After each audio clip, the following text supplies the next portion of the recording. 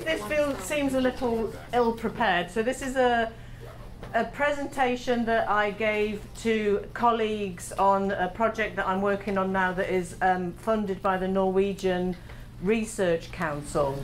And there's a team of 10, 8 of them are from Norway. So this was my presentation which was introducing to them why I was a colleague on the collaboration. So it talks about the research that I've done into factors that affect people's engagements with data visualization. And it's a summary of lots of findings. So it's not like one detailed paper that focuses on one argument. It tries to give an overview of the range of things that we found. It seemed suitable for this moment and sort of not repetitive with what I said in the introductory comments. So I worked on this project called Seeing Data that lasted for a couple of years. It was funded by the UK Arts and Humanities Research Council, and we felt that there was a knowledge gap around the factors that affect people's engagements with data visualizations. And we felt that this was important for a couple of reasons. One was, as I said in the introductory comments, that most people's main way of getting access to data is through their visual representation, and that there are all sorts of issues around inclusion and inequality in data-driven societies that this raises if we don't understand how people engage. And secondly, in academic research into data visualization, generally it wasn't very user-centered, and when it was a bit like, is the widget better on the left or the right? Let's ask 5 of our MA students. And so we didn't feel that this sort of big million-dollar question, does it work, does data visualization achieve its aims, was being asked, and especially not in a way that located engaging with visualizations in political, social, economic, cultural contexts. And some research that was done used kind of brain signals, so it actively tried to cancel out culture. Let's just go straight to the brain and see what's happening when someone looks at a visualization.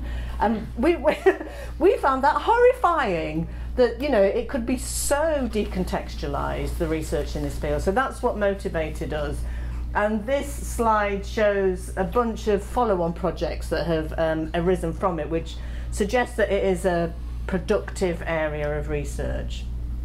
And it came out of the work that I did for this book, which was about ordinary uses of social media data mining, and particularly one of the examples I gave in the introductory comments, the fact that people did respond in a very sort of visceral and positive way when we showed them visual representations of data without really knowing what was going on there. They would, senior people in local councils would say, yes, we definitely want more of that. So it seemed to me that that sort of micro moment of a person looking at a visualization of data was a very important thing, and that we should find out more about what was happening. So hence Seeing Data. The Twitter account is not very active at the moment. Okay, so our questions were these. We were looking at whether it was possible to think about visualizations as effective. And in asking that question, we felt we needed to think about what we meant by effectiveness, and to sort of politicize notions of effectiveness, and to think about the factors in the making of a visualization that would affect effectiveness, and the factors in the engaging with the visualization that would also play a role in those processes. So we used all kinds of methods, but our methods focused on focus groups. So we had 10 focus groups, if I'm remembering rightly, having not revised this recently. And we asked people to keep diaries of their encounters with data visualizations in their everyday lives for a week prior to the focus group. And this was to immerse them in the topic. Because a lot of people don't know what a data visualization is. It's graphs and charts and maps is probably a more comprehensible phrase to use. So it was about familiarising people with the visualisations around them in order to then be able to really get on with the business of the focus group and not to be spending time explaining what it was that we were talking about. So in the focus groups, we asked people to look at these 8 visualizations, which we spent about 1 million hours choosing. And you know, that we had criteria like a range of subject matters, a range of chart types, a range of original locations, some interactive, some static. So we tried to cover these grounds, and it was very hard to choose, and we had very extended discussion about whether visualization A was boring or interesting, but we ended up with these visualizations here. So in summing up what we found, this is basically each of these finding maps onto a paper that we've written, and this will be very superficial, but just to kind of give you a sense of the things that were arising. So we've written a paper which is about the factors that affect engagement, and that's in the journal First Monday, which is free and online. And what we found was these sort of contextualizing factors played a role in people's engagements, whether they were willing to engage, how long they engaged. They're kind of not surprising. So that the subject matter makes a difference to someone's willingness to engage with a visualization isn't surprising, but it's absolutely not on the agenda of data visualization research. And some papers will talk about users and not tell you what the visualizations were about. And so the subject matter is really not, you know, being talked about. So even though they're not surprising, these findings, I think they do an important job of putting these issues on the agenda of data viz research. So subject matter mattered, the original source or location mattered, so I don't know what's coming next. I haven't got any examples there. So so the University of Oxford was a partner on the research. They have this organisation called the Migration Observatory, and we used migration data, which we commissioned some visualizations about, and some people found that that was a trustworthy brand, the University of Oxford, so they trusted a visualization whose source was the University of Oxford. Or they would differentiate what we might see as really similar tabloid newspapers. So I trust what I see in the Daily Mirror, I don't trust what I see in the Sun, which for a lot of us are very, very similar UK tabloids. People's original beliefs and opinions mattered, but that wasn't just a question of people liking stuff that confirmed their opinions. People liked stuff that challenged their opinions. So some of the migration stuff challenged one guy's understanding of the history of migration to Britain. He was surprised to see that Irish migrants had dominated for a long time. Whether people have got any time available was an important factor. So working mums would say, right at the end of the day, the last thing I want to do is the labour of trying to interpret a data visualisation. Just want to sit down and chill out. And whether people felt confident about their skills. So a lot of people felt like they either didn't have the statistical skills or they didn't have the visual skills to make sense of a visualisation. So we kind of conclude this paper by suggesting that we need to think in broader terms about what an effective visualisation might be.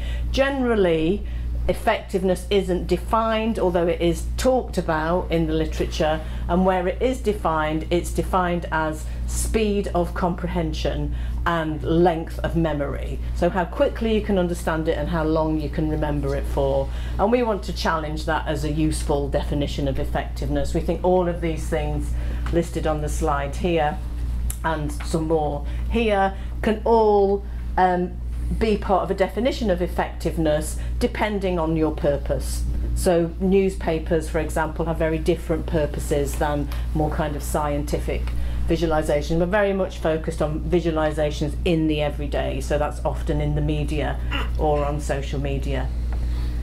So as I suggested in the introductory comments, I don't need to dwell on this for long, we were really struck by the important role that emotions played in people's engagements with visualizations. And people had emotional reactions to all sorts of elements of the visualization. So visualizations in general, the data contained within them, the visual style, the subject matter, source, and confidence and skills. And so yeah, that we wrote a paper that is in the journal Sociology, listed there, called Feeling Numbers, which kind of builds this argument.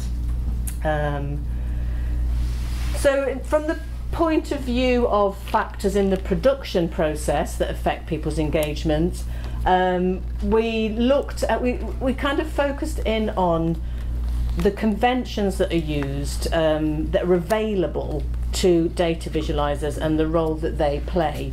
And because we were interested in the way that visualizations look objective, even when their designers have no intention of making them look objective. So we did interviews with visualization designers. A lot of them were fully aware that a visualization prioritizes some data, might prioritize a particular perspective, leave stuff out, and a lot of designers ideally would like their audiences to have that kind of critical literacy about the process of making a data visualization.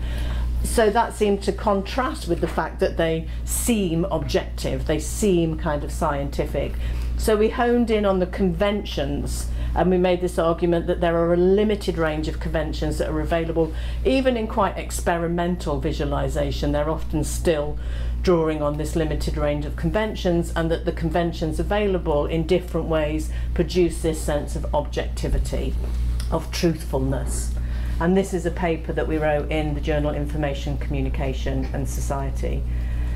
So we talk about two-dimensional viewpoints, which in Crescent van Leuven's terms give you a kind of godlike view, so that it is as if you are seeing everything all at once, godlike, and that makes it look like comprehensive and objective. We talked about the use of simple geometric shapes, which creates a sense of order, and there we also draw on some visual comms scholars arguing that simple shapes do that. We talked about the use of clean layouts, which create a sense of simplicity, and we're saying that these things kind of rub off on the data. So the layout is simple, and that makes the data seem sort of simple, clear and uncluttered. But, you know, the visualization is showing the facts, telling it like it is. And we also talked about the use of data sources, which are there so that we can go and look at the data and verify the origins of a visualization, which I imagine a lot of people don't do because a lot of people wouldn't be able to make sense of the raw data. But they create a sense of transparency. They communicate a message: you can trust us. You know, we're showing you where we came from to this visualization. You can trust that we have been truthful to the data here. So our argument here is that these conventions produce this sense of objectivity, even if that's not what designers intend.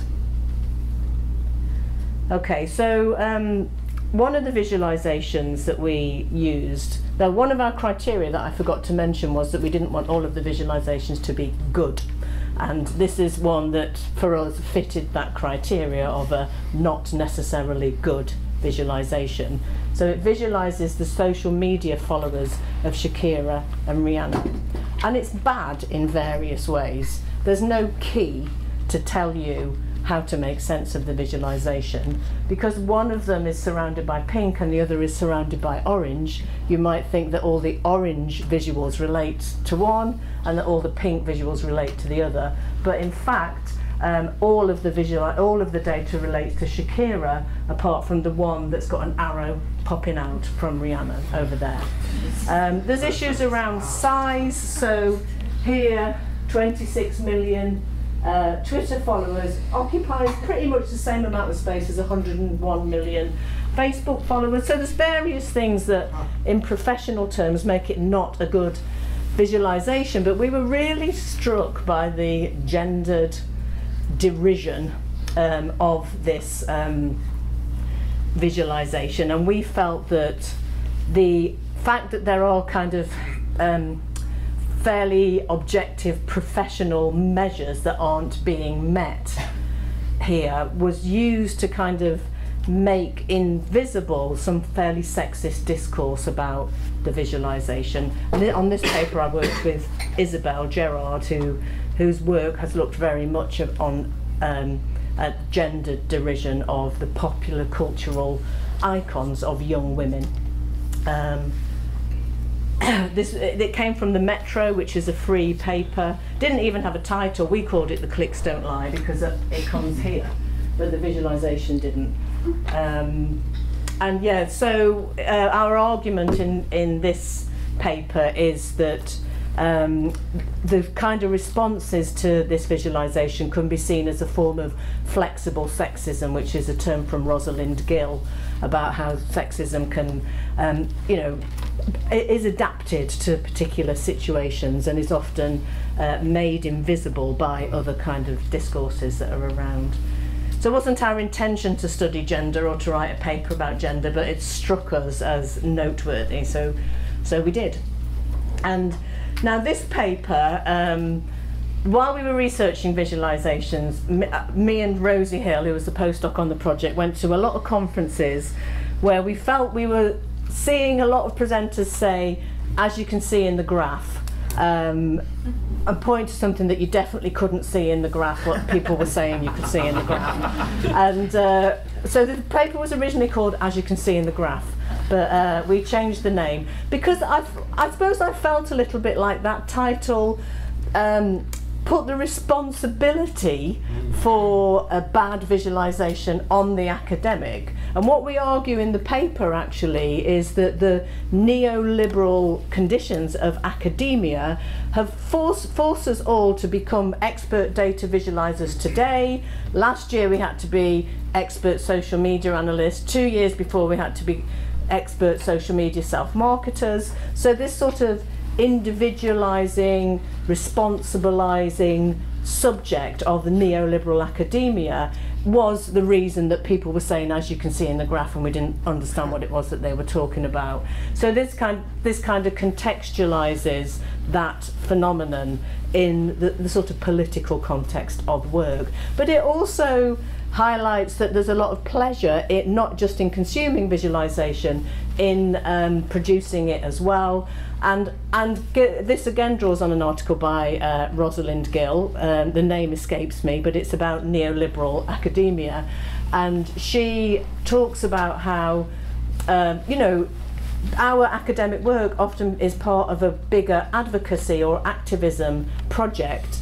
And so academics are wanting to use visual representations of what they do to engage publics, to kind of do political work. So there are pleasures in that. It's not just all about neoliberal self-repression. There you go, as you can see in the graph. Here's some graphs that I'm going really fast in case you recognise them. So yeah, that kind of sums up the articles that we've written. Anyway, we've done a lot of blog posts and podcasts, and you can find everything on our Seeing Data website. And it's led us to, well, yeah, part of the Seeing Data website is a guide to data viz literacy for people that don't know anything about data viz but want to know more. That's been kind of quite well received, so you can check that out. It comes under this developing visualization literacy heading. Yeah, and there are various other projects that are following on from it. So that's a whistle-stop, unprepared tour through Seeing Data research. Okay.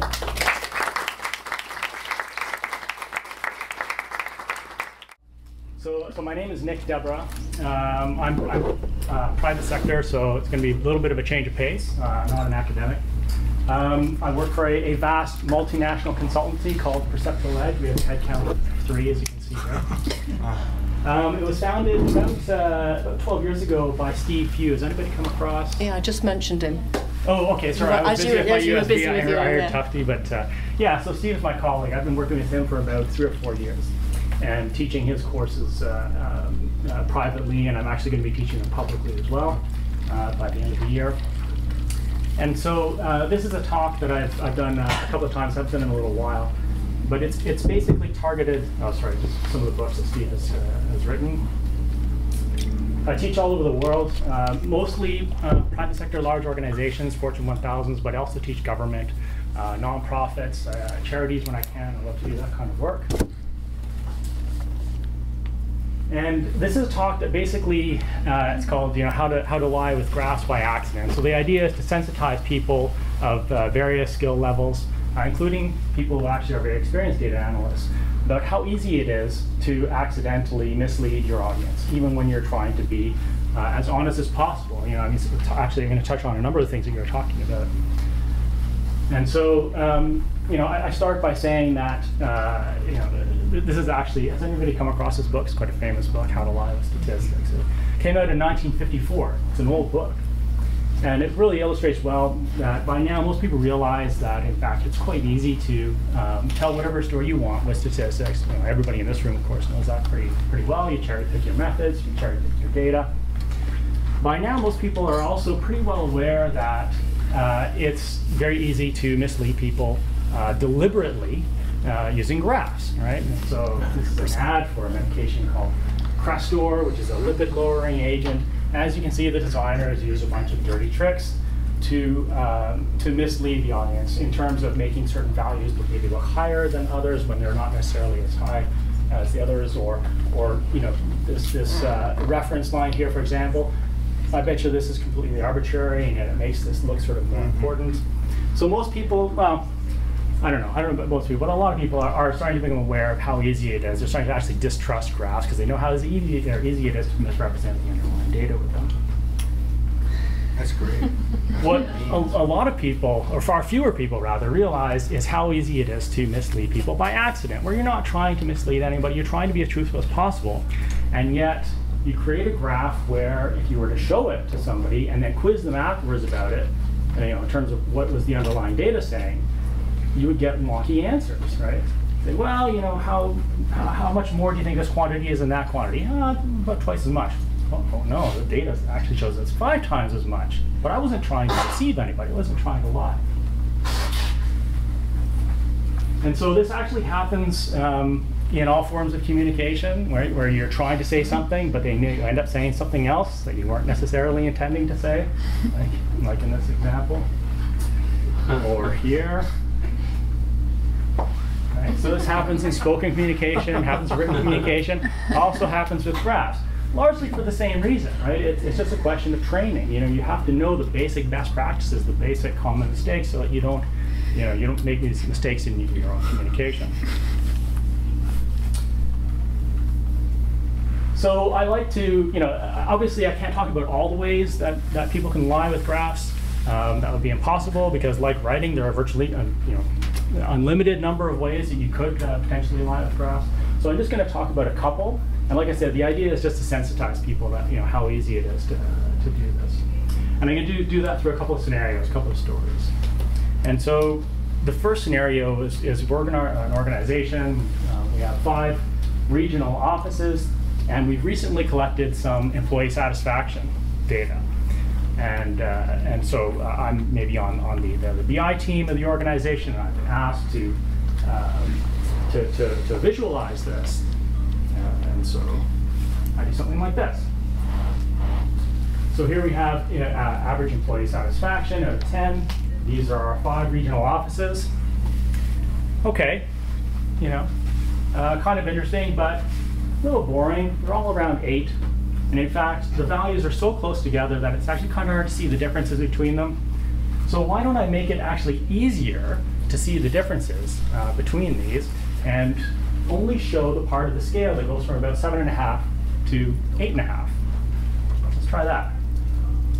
Oh yeah. Okay, much easier to see the differences. Looks kind of more exciting. And so you're happy with this. You send this to the management meeting, which happens on the same day. But then you get this furious phone call from the manager of the central office, the regional manager, going like, I just got a call from the CEO and he chewed me out because he said that the employee satisfaction of my regional office was less than half of the others. You know, like, what did you send him, right? Yeah. And of course, this is a graph that appeared on, you know, in a report that had like 15 other graphs and a bunch of tables and numbers, and they didn't, you know, it's very easy to not notice, not realize that this doesn't start at 0, right? And, you know, because as I'm sure you're all aware, and probably lots of people in this room, there's lots of research showing that when people see bars like this, their eyes start comparing the lengths of those bars before they even realize what they're looking at, right? So the first thing they notice is that this is, whatever the hell this is a lot less than all these other things, before they even realize that they're looking at employee satisfaction data or regional offices or anything else. And so, you know, but of course, a major news organization would never make a mistake like that, right? It's from Fox News from a couple of years ago, talking about what would happen if the Bush tax cuts expired, and, you know, it's just the Obama years. Oh my God, our taxes are going up by, what, 600%, right? It's terrible. And of course, you know, especially because this was on TV, nobody looks at anything closely on TV, you know. I'm sure 90% of the people who saw this thought that, you know, yeah, like this, you know, we're going to be paying 6 times more taxes if we allow this to happen. But at least, you know, when this happened, the you know, the good news was that the outcry, the pushback, was so strong with this that they never ever did it again. I'm just kidding. Very same year, they put out this, right? So here, talking about, you know, when the federal government was trying to get people to sign up for Obamacare, only 4 days to the deadline, barely a third of the way there. Right? Well, at least they put the numbers in to make it clear that they were lying, or make it a little bit more obvious that they were lying. And then Saturday Night Live, you guys all know Saturday Night Live, they actually, a couple of days after the deadline had passed, they put this up, which I thought was kind of fun. That's funny. So, you know, I think that this is kind of well summarized actually by this graph, which I created, sort of explain the basic best practice here.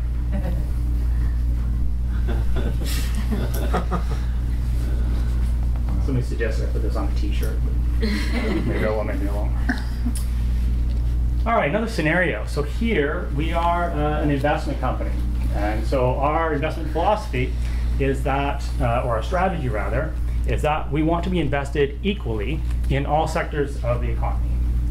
And so I get my BI person to tell me, is that the case? You know, how are, you know, our investments distributed? Produces this. Great, mission accomplished, right? We are almost perfectly equally distributed across all various sectors of the economy. Now, you know, just for fun, and admittedly I have perhaps an odd idea of what is fun, I decided to take this data and render it as a bar graph. Oh. Same data, different story, right?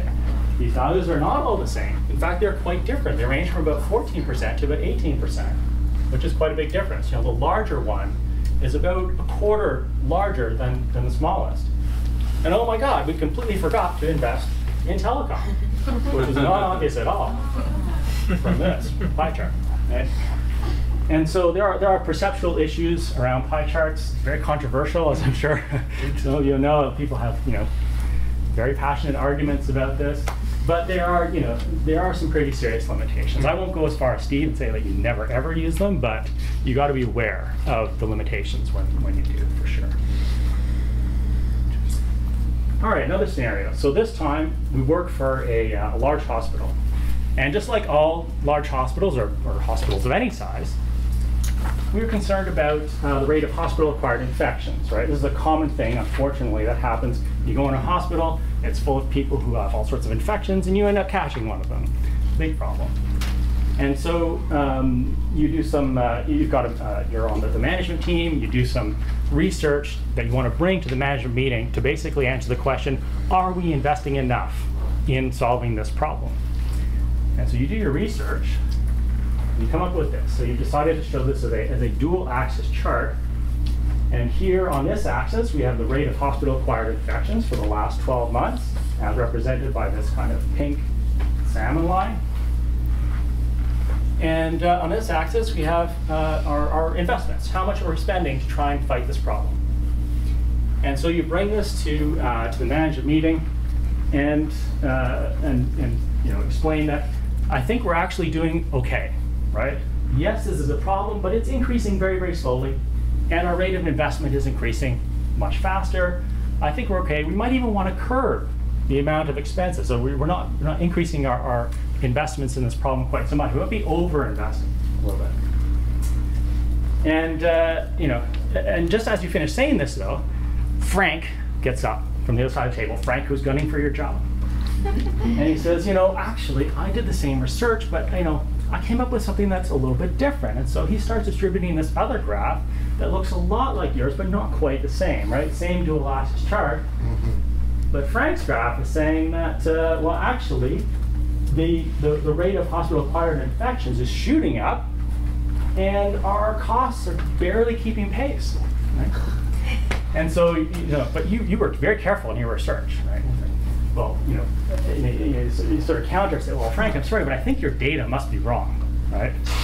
And so it's like, well, no, I don't think so. So you compare data, and you realize that it's actually the same data, identical. No difference at all. And so, but obviously they're telling different stories, right? How is this possible? Different scales, right? And so you might have been using two different software packages because unfortunately different software assigns scales in different ways. There are different algorithms to do this. Your graph goes from 0 to 100 hospital-acquired infections per month. And Frank's graph goes from 65 to 90. Your graph on this axis goes from 135,000 to 155,000. His graph goes from 100 to 180. And so, same data, totally different story, right? In fact, almost polar opposite story. So who thinks that your graph is more truthful? Who thinks that Frank's graph is more truthful? I think they're both illegitimate. Both wrong. They both wrong? I agree. I agree. I think they're both wrong. Yeah. If you really wanted to compare the rates of change of these two variables, this would not be a good way of doing it. I think they're both lying, basically. Something like this, there are several ways of doing this, of course. This would be a good way, one way of doing it, where you might peg January, the first month of the period, as 0%, and then show percentage difference of subsequent months. And so here, I can see that, for example, in July, the rate of hospital-acquired infections is about 13% higher than it was in January. And so this is actually more, I wouldn't say more truthful, it is truthful. And so yes, the real rate of increase of hospital-acquired infections is faster than costs. And so if our goal is to keep pace, then we should increase the amount of spending that we're doing. All right, I think it's the last scenario.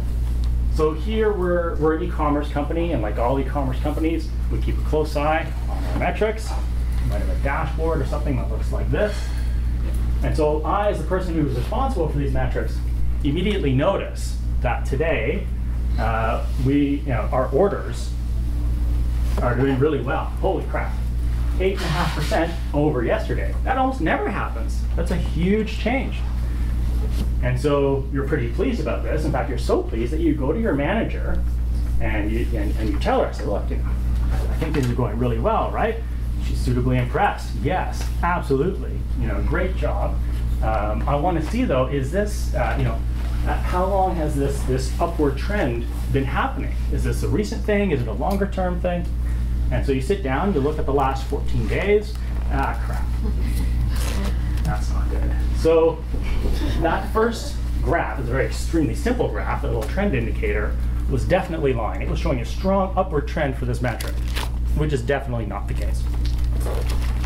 And so, so now actually she's kind of upset, and in fact so upset she said, "Look, I think it's a real problem. We got to bring this to senior management." But before we do that, I want more context around this problem. I want to know, when did this slide start? Go back and look further in the data. So you're kind of bummed out. Go back to your desk and say, okay, how about, I don't know, 140 days instead of 14? Well, come on. What the hell's going on? Well, this is experiencing kind of cycle, right? Where it looks like a monthly cycle. Maybe at the beginning of the month is where we send out our newsletter with all our specials or something like that, and I just happen to be looking at the last little bit. And so indeed, both of these visualizations were actually lying. Right? And you see these period-to-period comparisons all the time, especially in business, and they are almost always misleading. Right? They're just showing you noise from one period to the next, and yet very, very common. Oh, sorry, one more scenario. So this graph, which is showing the monthly head count of our organization, is actually lying. Can anybody see? It's not obvious. It's lying in a very subtle way. I'll give you a look at November. Looks like it's missing a data point. Yeah, it might be missing a data point, right? We're not sure, right? If I were to mark off the data points with points, then I would actually see that, yes, indeed, it is actually missing something. I'm not saying you should always add markers. I'm just showing that to indicate that this graph is lying, right? Because for all we know, reality could look like this. It might look like that. And those are entirely different stories, right? And yet, unfortunately, the default behavior for a lot of software packages is join across the gap. And that's lying, right? It's saying that we know something that, in fact, we don't know, right? And that's not good. Now, at least it didn't look like this, which unfortunately some software still does. The unknown value, treat it as 0, right? But in a way, this is almost better because it's very obvious that something's wrong. At least we know it's lying. I've seen this problem solved this way.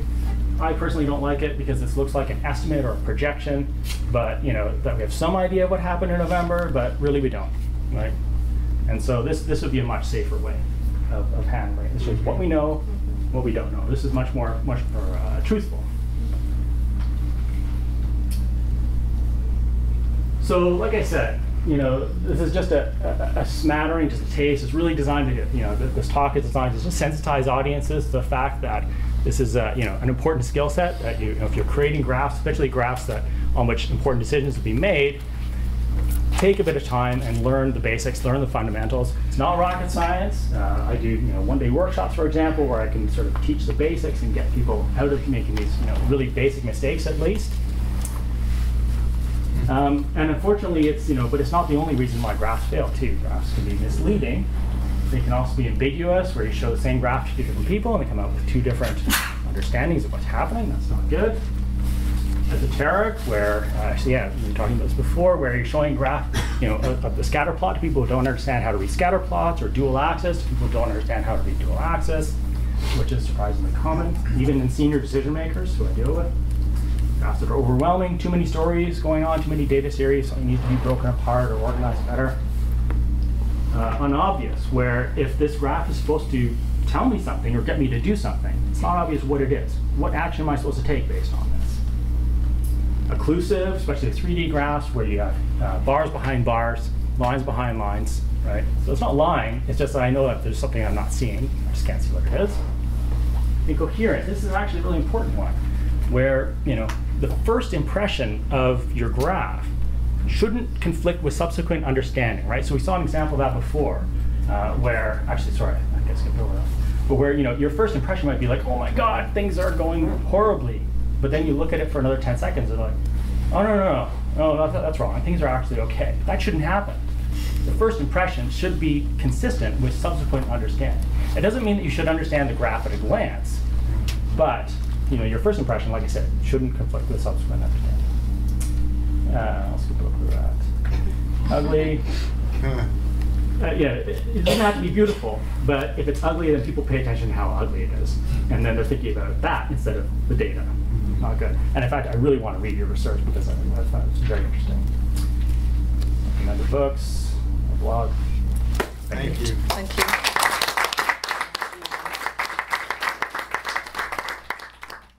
Okay, mostly for semantic reasons, what I'm going to say has nothing to do with either of those two presentations. So we've just been talking about graphs in terms of graphs and charts, visualizations. I want to talk to you today about computer science graphs, which are indeed a form of representation, but I won't be focusing on their visuality at all. There will be visuals, but I'm not going to be focusing on their visuality at all. Rather, I'm going to be talking about their kind of internal logics of reasoning, or the ways in which computer science graphs structure our capacity to think and act in the world. So I recognize that the title of my talk is not especially catchy, so let me put what I want to share in simpler terms with you, by starting with the basic assertion that there is philosophy at work in our graphs, in these computer science graphs that I'm going to be describing.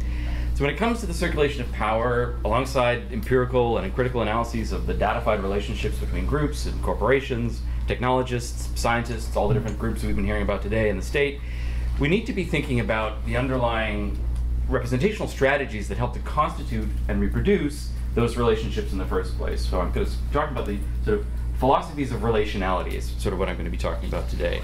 So with my time today, I want to sort of highlight certain connections between academic philosophy and our conceptualizations of data as they encounter one another through theories of the sign. So it's a kind of semiotic argument that I'm sort of talking about today. The idea is that by examining information systems and platforms and how they rely on philosophy when conceptualizing their practices, the idea is that we can gain greater insight into the circulating effects and consequences of data power. As I say, the main figure that I want to rely on to do this is what's known in computer science as a directed graph. So this, at their most, basically, computers function at their most abstract. Graphs are there to sort of say this and then this and then this in the computer, or to say this or this or this or this in the computer. Very basic formal abstraction, right at the heart or right at the root of computing. But you'll probably recognize them visually as network-style diagrams that treat things, people, and documents as interconnected nodes, which relate to one another via edges or lines of relation between those nodes. And what I'm primarily interested in are the conceptual details behind how these lines of relation actually purport to relate at the level of technique in computer science and information systems. These underlying justifications matter, I think, because directed graphs can operate according to multiple and different representational approaches in order to bring these things into relation. But before getting into the details, let me first say a word about the generic power of graphs. When combined with algorithms, directed graphs are what allow for the very rapid and flexible pairwise comparison of everything represented within their network. So it's a very rapid way of sort of comparing things together. I just want to sort of give you a few concrete applications of graphs here today. So one of them is the traveling salesman problem in computer science. And this problem is about formalizing streets and roads into a directed graph, into a kind of network, in order to calculate the shortest distance between them for any given trip. So UPS, for instance, has controversially begun to delegate driver judgment about optimal routes in the city traffic to what it calls its Orion tool, which relies on graph theory to calculate and plot counterintuitive delivery patterns, which will purportedly save the company millions in fuel costs. So this is one example of an application of graph theory. A second example is the analysis of friendship and social interaction via directed graph to discover who acts influentially upon whom as a so-called bridging tie between social groups. So here, directed graph theory has been applied in the social sciences since the 1940s, but is lately being used to analyze groups of voters, to determine influential people who might sway undecided voters, and to analyze terrorist group activity to try and predict leadership structures and meeting behavior. And of course, finally, in the late 1990s, Google's PageRank algorithm famously began to use automated web crawlers to record hyperlinks between pages, which it could then analyze as one big, enormous directed graph. The approach was innovative for calculating what the web found significant through its own networks of interrelation, so it was able to actually sort of induce a kind of global relevance from out of the interactions of web pages by sort of treating the entire web as a directed graph. Now, to get a still broader sense of the social role that graphs now play in everyday life, we can also turn to Sir Tim Berners-Lee's somewhat more stylized conception of global graphs. Back in 2007, he and collaborator James Hendler were discussing the future of the web in terms of what they called the rise of social machines. So here's a quote from Berners-Lee. Quote, "The net and the web may both be shaped as something mathematicians call a graph, but they are at different levels. The net links computers, the web links documents. Now people are making another mental move. There is realization now it's not the documents, it is the things they are about which are important. Obvious, really. Biologists are interested in proteins, drugs, genes. Business people are interested in customers, products, sales. We are all interested in friends, family, colleagues, and acquaintances," unquote. Right? So to give you a sense of the sort of social role that graphs play. So in other words, graphs aren't just about solving optimization problems. They're also a general medium through which we reason socially in communication. 10 years on from their original vision, it feels entirely commonsensical to say that we do now indeed live in an age of social machines. We don't think twice about asking Siri or Google for the capital of Bulgaria, to name some actor in an old movie, or to book a dinner date with a friend. And these all involve directed graphs. But for the purposes of understanding how power circulates through data, we need to be more precise in our thinking to ask, how exactly are we defining the social as a collective relation such that it can include machines? And how, and as a sort of question of, sort of a more critical question still would be to say, how might we want to redefine our relationship to machines in terms of our sociality with machines, in terms of the frustrations, the ways in which the concept of the social itself has been co-opted or commodified or sort of instrumentalized. Implied in Hendler and Berners-Lee's narrative is one answer, which is to say that we are social over machines insofar as they help us make efficient sense of our world communicatively, or through a pragmatics of intersubjective recognition. Right, so this is the way that we think about the social generally. We sort of say, well, it's me talking to another person.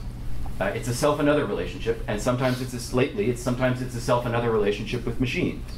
So lately we've been sort of shifting to accommodate both human beings and machines as agents who engage in shared meaning making. So the rise of social AI and chatbots like Siri, Facebook M, and services like Amazon Alexa are just the latest example of thinking about sociality in this way. And again, not coincidentally, all of these products involve some combination of directed graphs to achieve their conversational functionality. So we can say, should we be satisfied to say that communication and knowledge production have simply converged on a socio-technical self and other model of design? That's one way to sort of answer the question. Another is to sort of press the notion of social machines in a more theoretical direction, to say that web-connected devices and platforms are not simply social in terms of organizing efficient communication, they are also playing a socializing role in wider assemblages that configure sociality on the basis of knowledge production and economic value. Here we need to bear in mind, as Alexander Monin argues, that knowledge in a knowledge economy, quote, no longer denotes to any norm or domain of knowledge, but rather betokens a broad assimilation to a commodity, essentially cultivated in order to sustain growth. As people like Berardi, Lazzarato, and Ionesco have elsewhere indicated, we live in an age of semio-capitalism, right? So under the auspices of us sort of producing knowledge and communicating with one another, we have to bear in mind that there is also a kind of commodity relation that's coming baked in with this technical relation. And so to get at these deeper combinations of communication and value, we need to set aside the assumption that it is communicating, reasoning subjects who sit at the center of today's social machine relations. And here, in a lot of ways, I'm following Deleuze and Guattari's assemblage approach. When we make this assumption, so their argument is that when we make this assumption that semiotics is predominantly or only about communicating subjects, and that what happens is we wind up taking the social to exist as a kind of transcendental substance of communication between us. And what they argue is that we lose sight of what we call the machinic, or the asignifying elements that make up a particular assemblage. So that their argument is basically, we mistakenly assume that signs are simply about human beings communicating. In fact, there's a kind of lower stratum of semiotics that they call asignifying signs that are actually productive of those relations that we can call social. And we need to go down into that register in order to see what's going on. And I argue that we sort of need to do this with graphs as well. Could you give an example?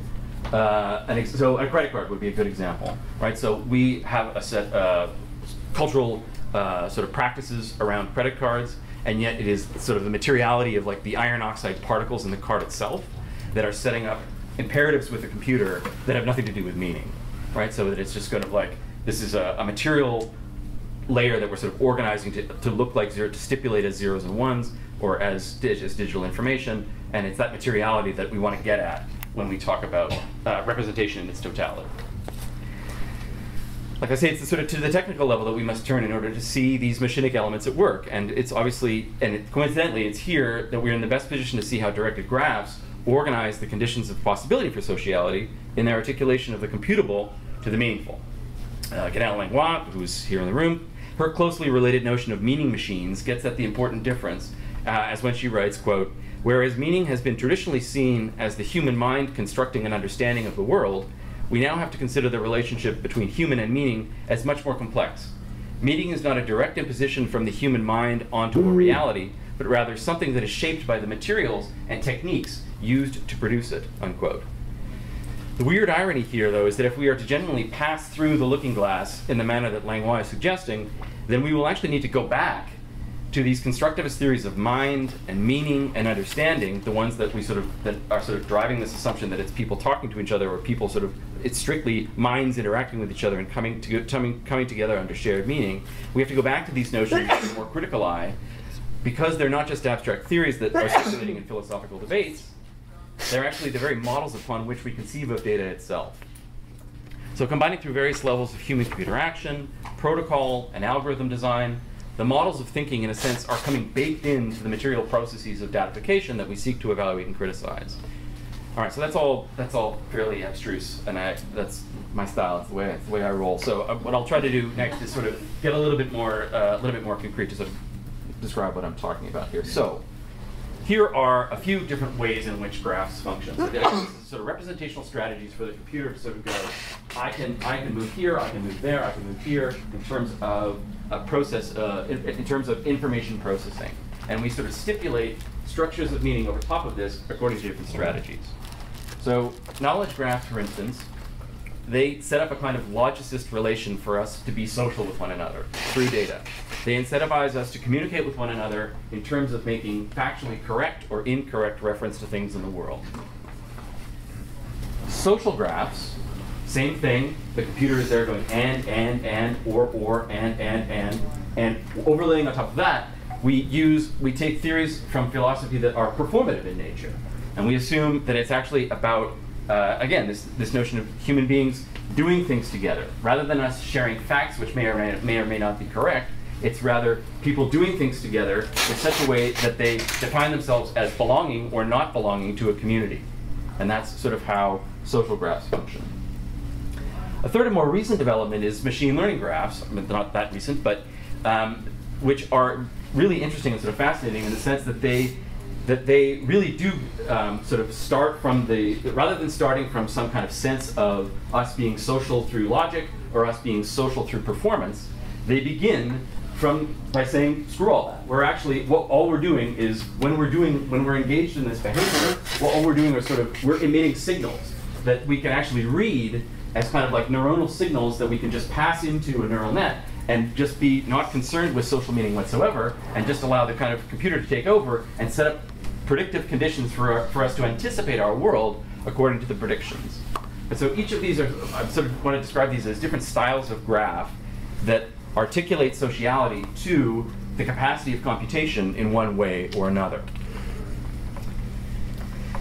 Just to say a little bit more about where this material comes from, so where it's rooted in philosophy as a way of causing it to work or causing it to sort of function well. So the philosophical outlook of knowledge graphs has to do with rationalism. It has to do with a certain moment in 20th century logical empiricism. It has to do with Peircean semiotics, which was about kind of how can we bootstrap our sensations up into the things that we say, up into the culture and sort of legislative symbolic codes that we set up in a society. How can we bootstrap these various levels in a way that fits together with logic? And he basically was it's brilliant in sort of establishing a kind of system, and his semiotics are basically driving in a lot of ways how we think about knowledge graphs today. Other figures that matter here are people like the work of the early Ludwig Wittgenstein, people like Gottlob Frege, who were trying to think about sort of reconciling or consolidating logic and mathematics together so that we could understand, when we talk to each other, we could speak in logical terms. What you get, if we're to say that if these are ideas about knowledge, and that we take them up in our devices now as a kind of mode of being subjectivated, what we get is the kind of pragmatics of sense and reference, where I have to, in order for me to be social with you, I'm sort of accepting the norms of logic. I'm accepting the norms that something that we can determine that something will be factually valid together. And projected into machines, it's enabling obviously a lot of really rich affordances for us in terms of things like Siri today, but in terms of precursors, relational databases are based in Peircean semiotics. What's called good old-fashioned AI, or knowledge engineering itself, was also based in sort of the ideas of Russell, Frege, and Peirce. Expert systems, as we thought about them in the 1980s.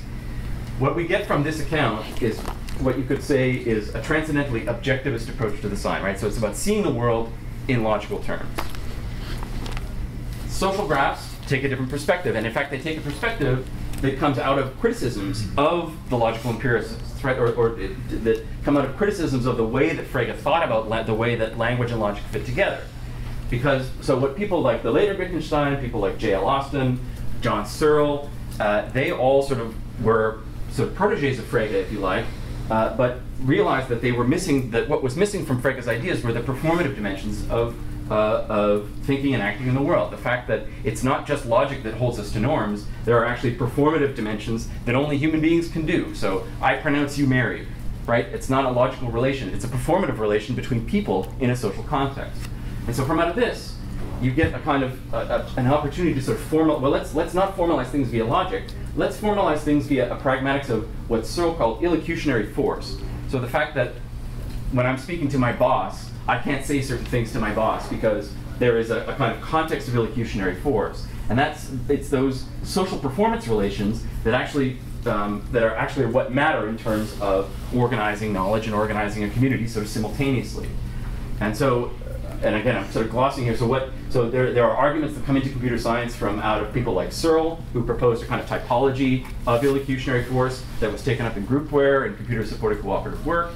You have people that criticize that maneuver, so people like Lucy Sussman, who came along and sort of said, well, actually, we should turn to ethnomethodology and sort of say it's actually just the analytics of the conversations themselves as they unfold that we should be using to drive how computer science graphs fit together rather than any typology. So I won't linger on it too much, but the idea is that you get a sort of transcendentally subjectivist approach to design, where the world is understood as a kind of social substance.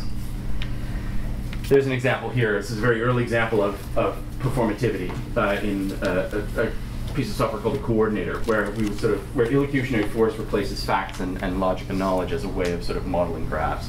Finally, since I'm running out of time, so what we're dealing with today is a turn to British empiricism. So AI and machine learning practitioners are turning to the work of David Hume and British empiricism to sort of say, why should we should not bother having a transcendental account to the sign at all.